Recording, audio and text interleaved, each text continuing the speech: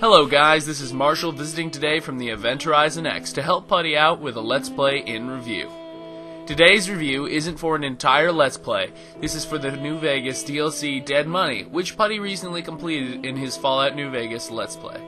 Note that this script was written by Putty, and therefore the opinions shared are not of my own, although they may be quite similar. Fallout Dead Money is the first piece of downloadable content for Fallout New Vegas. When it was first released, Microsoft held a limited-time exclusivity deal. It was released on December 21st, 2010 on the Xbox 360 Marketplace, and on February 22nd, 2011 on the other platforms. The download expanded the level cap of the game by 5, to give the game a total level cap of 35.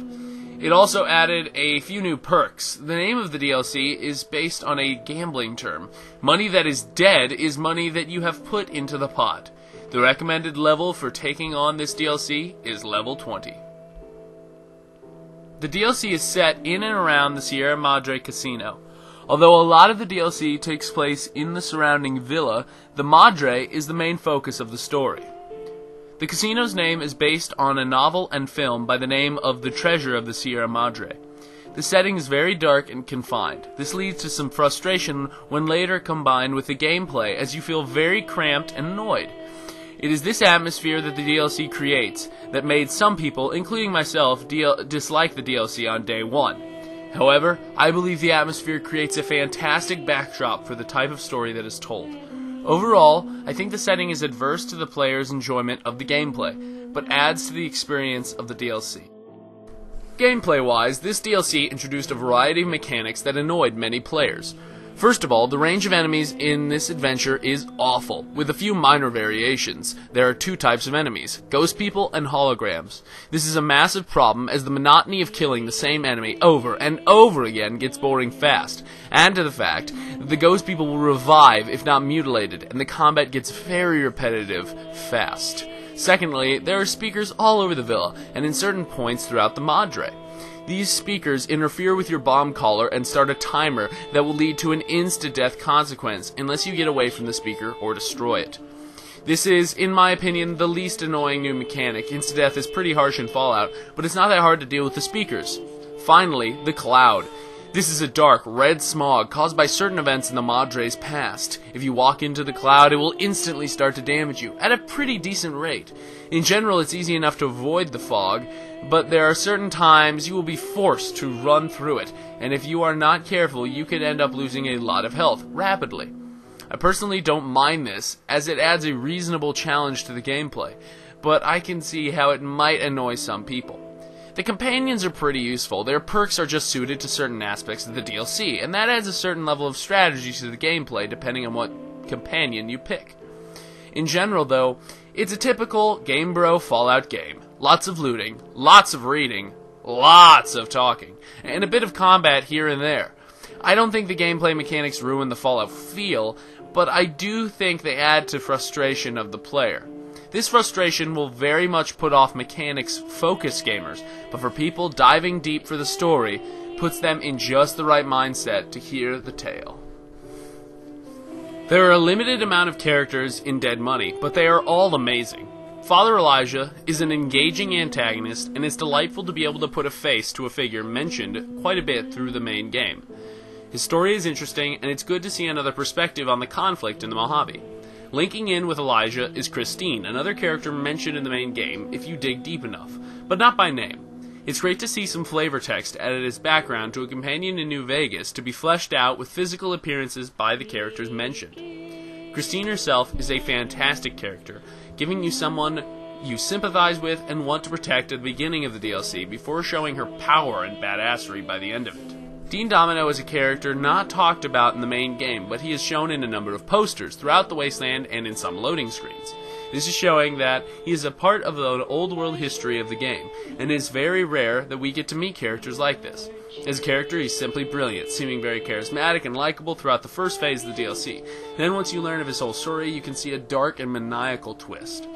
He is the lovable type of evil. I must mention the voice actor, Barry Dennen, who does a simply superb job. Charismatic, lovely, charming, manipulative, and dirty, all with a brilliant, ghoulish undertone. His range is superb, and the character he is able to create just with his voice is unbelievable. He is actually one of the best voice actors I've ever heard, and it's incredible to me that his other work is extremely limited. Missed a rapt audience. Just because I work in entertainment doesn't mean I'm a moron. I heard my necktie beeping. I know what that means. I'm part of this somehow. I want out of this contract.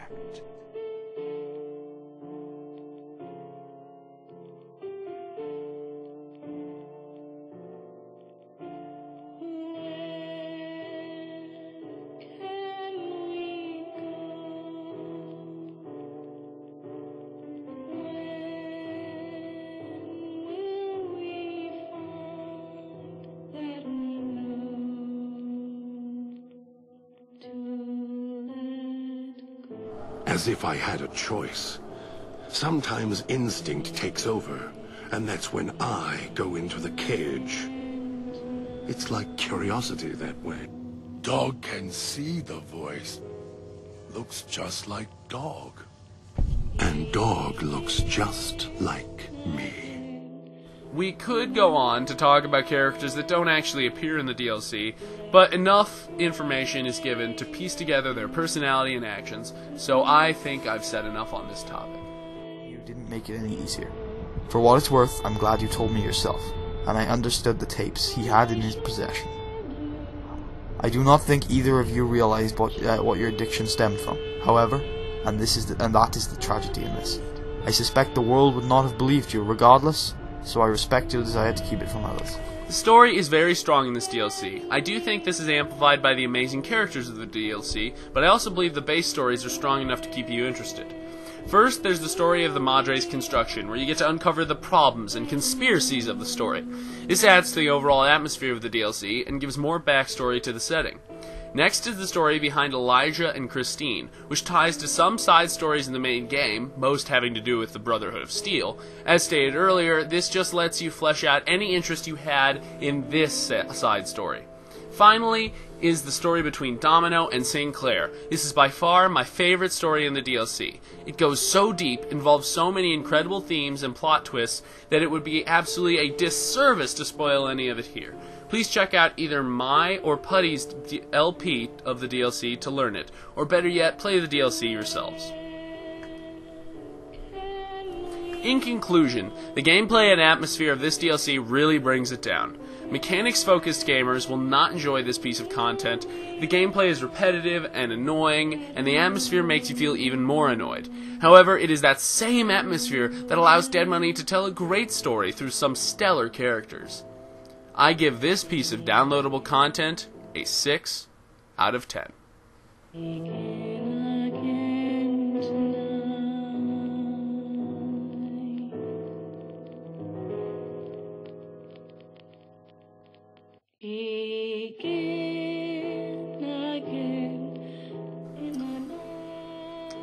That's all. I came on because I love this DLC, and also because Putty recently came on my channel to voice over a review of Deus Ex: Human Revolution, so check it out. Peace soup!